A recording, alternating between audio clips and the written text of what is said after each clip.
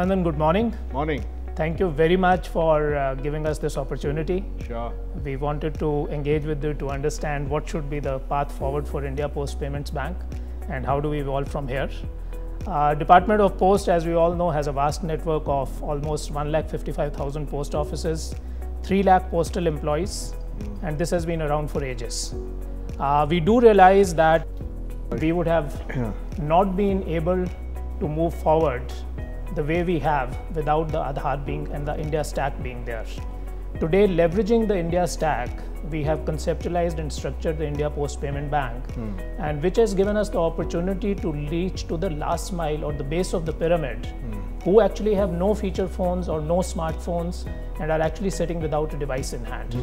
How do we make them inclusive into the economy, and how do we reach out to them?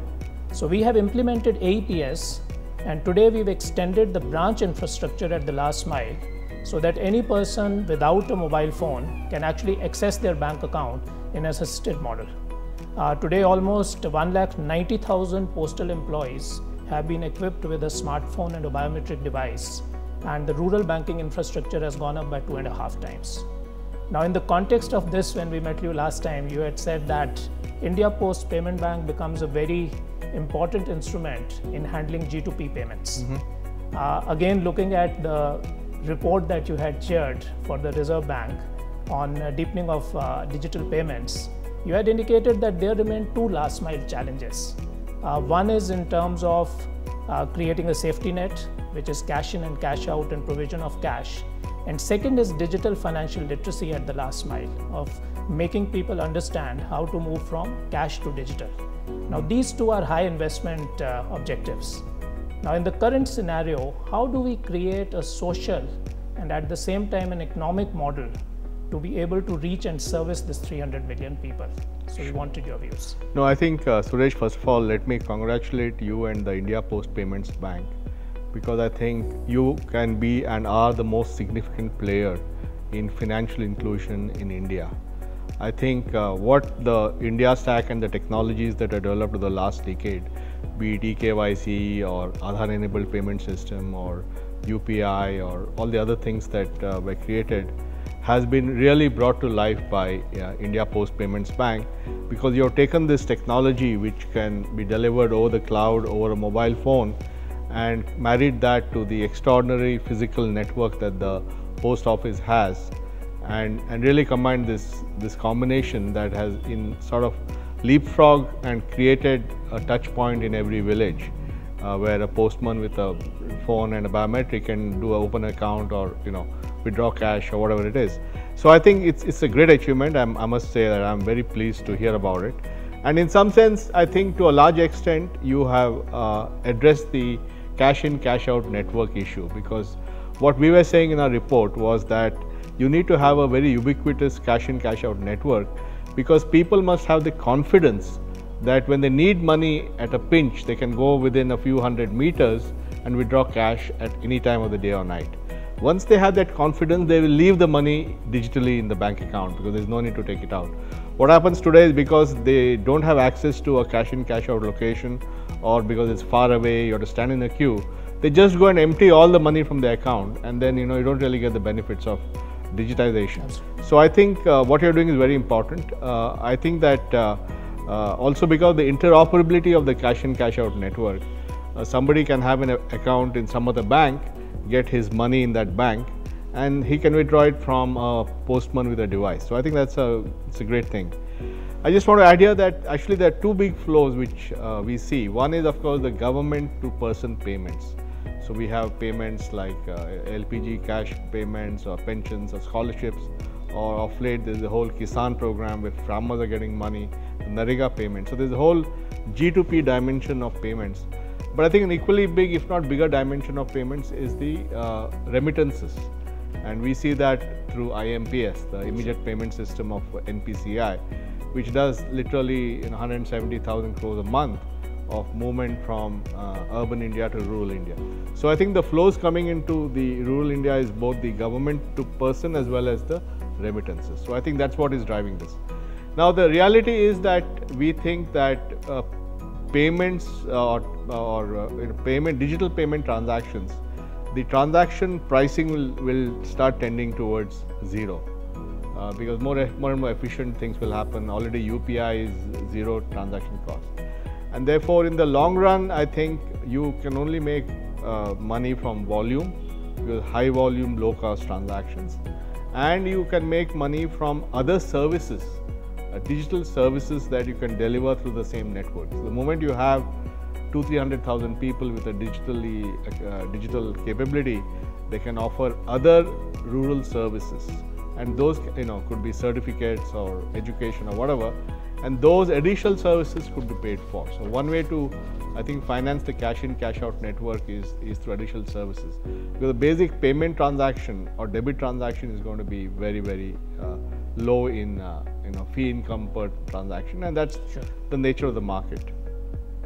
I think on the issue of digital literacy, I think it's a challenge bigger than your post payments bank. I think the government has to step in, and the government has a huge interest in making India a less cash economy, because that brings in efficiency, that brings in lower cost, all kinds of benefits, and the Prime Minister has committed to a low cash economy. So I think the government should make the strategic investment in improving the literacy, so that people start doing cashless transactions even in every village. And I think you again have the infrastructure for that, because of the assisted UPI and other things that you have done. I always said that we have three different groups of people. We have people and people mostly think about the people at the top end of the spectrum who have a smartphone, but that's only maybe 300 million people or 400 million people, and they can use all kinds of apps, and they can use Google Pay, WhatsApp Pay, Phone Pay. There's so many Paytm, so many choices. So they are well served, overserved in some sense. Then you have the people who have the feature phones on which UPI does work, but it's not as easy. The ease of use is not the same as that. So we need to get them to start using UPI. But if you really want inclusion, you have to look at people who don't have phones, and that's the final 300 million people whom you're serving. Now, while they don't have phones, they do have Aadhaar numbers, and with the Aadhaar number, they can open a bank account using a KYC with one of your postman. They can receive the DBT money in that account. They can receive the remittance money into that account. They can withdraw from that using AEPS. So they're fully served without having a device. However, they need to now get to cashless, where they need to pay in a merchant from the money in their account, so that they debit their account and credit the merchant's account. And that is a learning thing, and that's where I think the digital literacy is very important. And I think this is where government has to help, because I think if we can make merchant payments in rural India cashless, that is the final frontier. Thanks, Nandan. Nandan, the other one in line with that, we are happy to report that we almost over the period of last 4 to 5 months, we've got around 12 million customers now, which are largely sitting in this space. We've done digital transactions to the tune of 100 billion. Wow. And the good thing, and you've been saying that this leads us also to the next layer of the stack, that and you've been pioneering that thought process to say that with this digital payments and flows, we will get a digital footprint. Yeah. So our entire digital footprint is going to be very inclusive in nature. So it will go to the last mile. So while there's a lot of focus on data privacy and data protection, you've been talking a lot about that how can we leverage this data to improve the lives of the people at the last mile. And we would like to hear more from you on that and the new account aggregator regulations, which have now actually seen the light of day with one entity already getting the license. So we'd like to hear more from you on that. Sure. Rather than saying how we can benefit from the data, I would like to rephrase that saying how can people benefit from their own data. And I think what we are seeing, this account aggregator, is the last act of a 10-year journey. The first part of the journey was giving everybody an Aadhaar number, enabling them to get a KYC, open a bank account, and that's been hugely successful in massively causing penetration of financial accounts to all the people. The second piece has been addressing payments with AEPS and with UPI, and that again has changed the whole payment business in India. The third and next act of this journey of the last decade is the account aggregator, or the data empowerment architecture. And this in some ways is the most significant, because the first two were essentially transactional in nature. How to make accounts, getting an account fast, how to make payments simple. this is even bigger in some ways, because this is about how can people take advantage of their digital footprint to get benefits for themselves, be it cheaper credit, be it better healthcare, be it better education. And India will be the only country in the world where data is being turned on its head, and instead of data being used by companies to sell ads to you, sure, or governments to keep eye on you, data is now being put in the hands of users so they can do something with it. So this goes way beyond issues of protection and privacy, which are obviously required. This actually goes to people being empowered with their own data. And this is architecture which in India has three parts to it. One is we have to have the technology to make it possible, and all the infrastructure. We have the India Stack. Aadhaar allows you to get data in real time in small consumable amounts from any database with full authentication. So we have, that's the technology part of it. Then we need institutions that can do this, and which is why the Reserve Bank, on behalf of all the financial regulators, has come out with the account aggregator thing, and there have been 7 in-principle licenses, and as you said, one of them has got a full license. Now, account aggregators act on behalf of the consumer, so they don't, while the data flows through them, they can't see it. sure. So a consumer goes to his account aggregator, and there can be many of them, and says, get my GST records from the GST database, get my income tax records from the income tax database, get my bank statement for the last 6 months from the bank, and I get them all encrypted, and through my account aggregator I can give it to one or more lenders, who then will look at that data and use the AI and all that and say, yes, he is eligible for a loan. So suddenly millions of small businesses in the rural India, some guy running a grocery store can now use his digital footprint and get credit, which is the heart of his business growth. And therefore I think of credit as the killer app of this digitization, because when small businesses come into the formal economy, people say, oh, they don't want to come in because they will have to pay taxes and all that. Now that may or may not be true, but when small businesses realize that by being in the digital economy, they're creating digital footprints, and then using the data empowerment architecture, they can leverage those footprints to get cheaper credit, then of course they will join the system. So sure, I think you have to think of it as a way. And because you're at the cutting edge of the last mile, if you can bring, if the Post Payments Bank can bring these capabilities to the small business, and then maybe encourage them to start taking loans using that data, then you'll create another revolution in the countryside. So I think this is a very, very important thing, and it's first of its kind. Nobody in the world has this. A lot of people haven't fully understood what this means, but I think this is going to be a huge thing in the coming years, and you guys are at the forefront of it. And then to that extended question, because you're absolutely right, one is the merchant ecosystem. Now, even going back and considering the consumer at the base of the pyramid, who let's say doesn't even have a device, what role do you see IPPB playing over there in this new framework? Because these people will have still friction. How do they get to the account aggregator and give consent and all? Do you see an assisted role for us in enabling that? No, I think it's a great question, and I think there could be an assisted AA model. I haven't really thought through all the implications of that. There's also a digital literacy issue and explaining all that and so on. So I think, but certainly it's a thought, but it has to be done in a very simple way, and maybe taking one use case which is very easy for them to understand, which is very compelling for them, and making it happen. So that's one thing.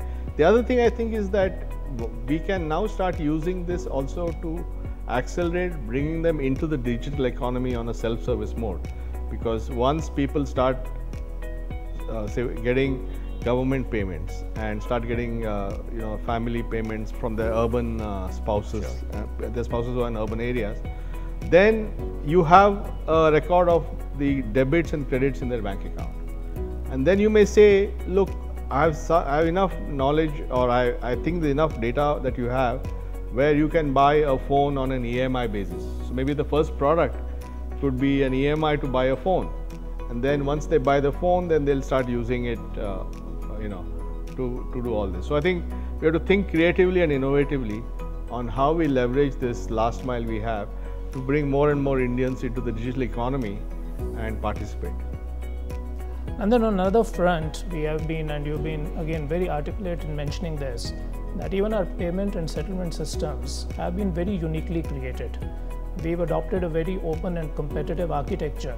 So it is just not the banks, it is running under the central bank and the aegis of the banks. But big tech and technology companies have become a very equal part of the ecosystem in a participative manner.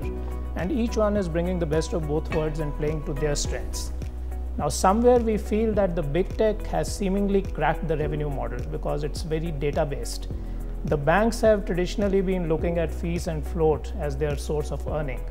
So how do we, as even a limited banking model or differentiated banking model, as payments banks and IPB in particular, how do we create a revenue model while we are working in this participative payment and settlement system? Well, there's no particular evidence that big tech is actually making money from these models, because when you look at some of the numbers, they're also having losses because they're all investing in market expansion. So that's not, I don't think that's happening. I think banks will have to make money from other services. And I think that's why I keep going back to the fact that credit for the small merchant. Now, obviously for India Post Payment Bank, you're limited because your current license prohibits you from lending, and you can only take deposits of 1 lakh per account. That's right. But I think one thing I've noticed, and this is all public information, is that I think the central bank is veering around to giving payment banks a migration path to small finance banks which can lend. And I do hope that India Post Payment Bank is also eligible for that, or can be asked to be eligible for that, and that's a path that you can pursue. And if you can do that, and I see no reason why they shouldn't give you that status, then suddenly you have a vehicle where you can be the lender to the 300 million people out there in rural India. And I think that would be a great place to, and you can, definitely provide credit, efficiently in real time. And I think that would make a huge difference to the economy and to the bank. Sure, Nandan. And then again, when we come to the last mile ecosystem, again, it's about less cash economy and therefore the need to create a digital acceptance ecosystem. Yeah. In your report, you again had mentioned that ecosystem needs to move from prioritizing issuance to acceptance. Yeah. And the whole idea was to enable the creation of an infrastructure. Now, some of the recent rulings where actually MDR has been abolished and banks have been requested to, and RBI has been requested to see how the infrastructure gets created. How do you see the bill getting footed to creating this entire ecosystem? Well, in our report, in the report on deepening digital payments that I chaired for the central bank along with very eminent colleagues, did talk about the need of not getting into the pricing, that let market forces handle that, and make sure that you may bring in the efficiency. So I don't know what's the exact decision, but I think generally there'll be a move to at least have some kind of MDR for card transactions and for UPI transactions. However, on AEPS, I think it's very important that we have a way to reward the acquirers, because setting up an acquiring network for AEPS, whether it is for cash, BC or for merchant, sure, is very cumbersome, because it means setting up thousands or millions of small units in different villages. So in fact, we argued in the report also that the acquisition, the acquirer should be paid more for these functions. Now that's, how much the acquirer gets paid is an issue between issuers and acquirers. There's a committee of the NPCI, so I don't get into all that. But I'm strongly of the view that acquiring banks, and you are a great example of the acquiring bank, should be paid so that there is economic value for you to go out in every nook and corner and offer these services, because finally India is going to be more and more DBT economy. So we have seen DBT so far in central government, sure, services like LPG, Narega, Kisan program, healthcare, pension, those kind of things, education. But we are yet to see LPG in fertilizer. DBT in fertilizer. We are yet to see DBT in food in a big way, where people have a choice whether they take cash or food. And then once the states start doing DBT, you're going to see DBT in power and water subsidies, where instead of giving cheap power, you'll give power at market price and give a cash transfer for paying the power bill. So suddenly, if all these things happen, then the DBT volumes will go up manifold. And you cannot do this without giving acceptance at your fingertips. A person should be able to walk within a few hundred meters from his house and do a transaction, either cashless or cash, 24/7. And that's where I think you come in, and I am all for supporting the acquiring network. Thank you, Nandan. Thanks a lot. That Thanks, was Suresh. very helpful and really does give us a perspective in directionally where should we go. Great. And more primarily also look at the areas around data. Sure. Credit especially being an important Credit part is which the comes most from important data. thing, and I think I personally am of the strong view that the payment bank should really talk to the government and to the central bank and get itself a small bank license. If you don't do it, who else will? You have access, you have the customers, you have presence across the country. It's just a switch for you to turn into a small lending institution, a lender of small loans. Sure. Thank you very much. Thanks a lot.